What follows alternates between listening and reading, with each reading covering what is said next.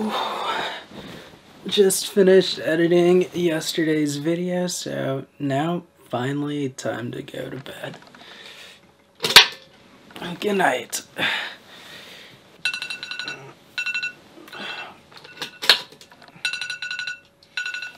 Guess not yet. Time to go start today's adventure.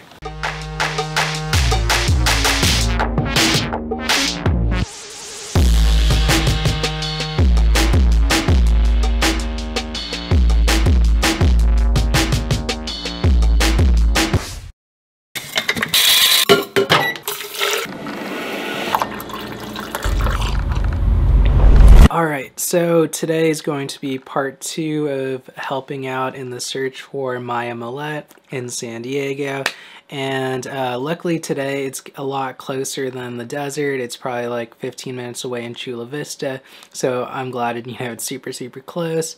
And we'll again be throwing up the Mavic Air 2 in the sky to help out in the search, to kind of see, if, getting an aerial point of view will be a little bit faster and covering, more of a distance from the sky. So that's gonna be like really cool and really interesting to see again. So yeah, I'm meeting up with them probably in like 30 minutes. So I'm gonna finish this coffee right here and then go and get packed and ready to go. So let's go. Alright, so we just got here. We're in Chula Vista.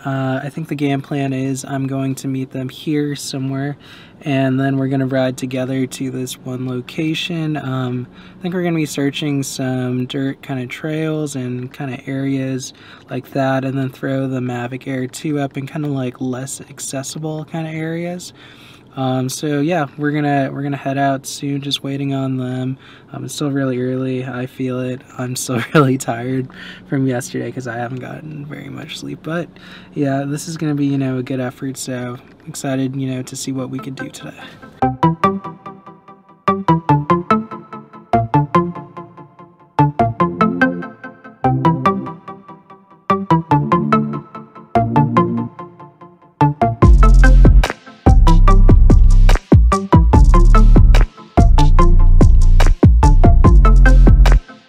Hey, so Future Jordan checking in real quick. I just wanted to add this little clip in this video, and I'm not a fan of adding, this kind of little disclaimer in the video. But essentially, if you saw in the previous clip, we got approached by this truck that pretty much drove a half mile from their own place just to come and yell at us for what we were doing. We politely explained that we were, searching for somebody in this area because we had, a lead in this area. We were legally allowed to be there as we took off in public land and, area. And then 3, we also requested FAA approval for the airspace in that area. So everything was fine and dandy on our end. But we tried to explain this in a polite manner to them, and they still, were very emotionally aggressive about the whole situation and, verbally, demanded that we take down our aircraft, which, I was fine with because I don't want to deal, with a complicated conflict there.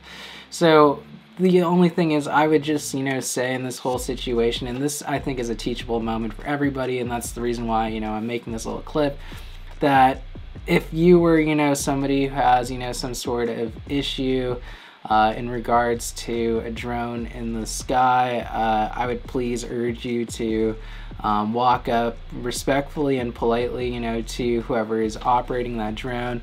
I don't speak on behalf of everyone who is a drone user, but I'd say for the most part, from people that I've met who have them, they're really receptive, to your thoughts and your, comments as to your privacy as well. Just start a dialogue. It's easy as that. It clears up a lot of confusion. I personally wasn't there, intending to spy or, invade on someone's privacy. I was merely there to search, this public area, and it may or may not have been perceived that, I was above private property, but that's still technically legal. As I didn't take off in a private property area. I took up in a public space and flew in public airspace, which is regulated by the FAA, not by people down below necessarily, for the most part.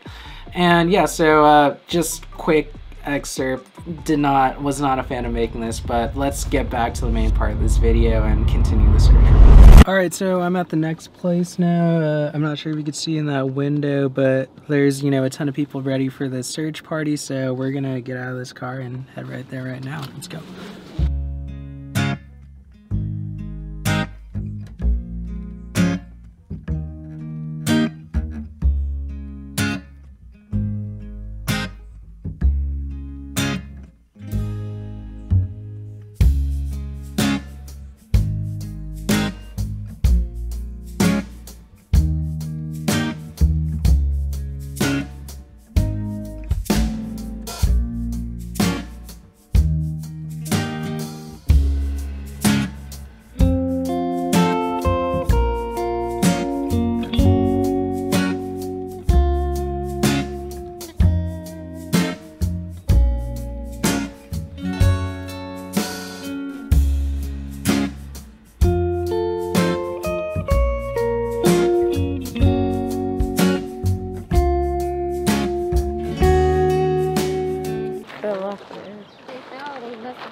That's crazy.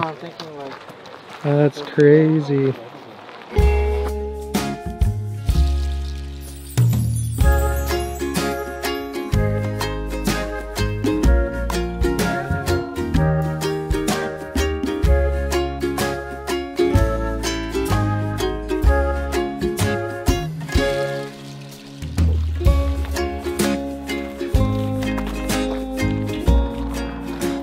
So we kind of hit the end of this trail, so we're heading back now. There's some people there, there's more people there.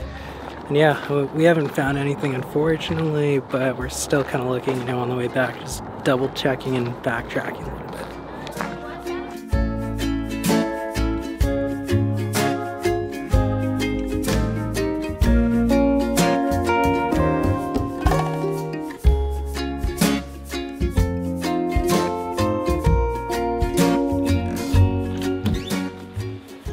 Alright, so I'm back home now, but that doesn't mean the search is complete. There's still people working, you know, 24/7 to, you know, try and find her. The family, you know, is still going through this whole situation, so until we find Maya, there's still a lot of work to be done.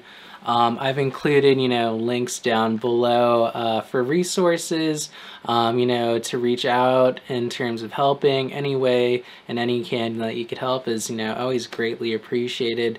But that's pretty much it for me today in this video. So if you like this video, make sure to press that like button down below, subscribe so you don't miss out on, you know, future adventures and things that are going on this channel.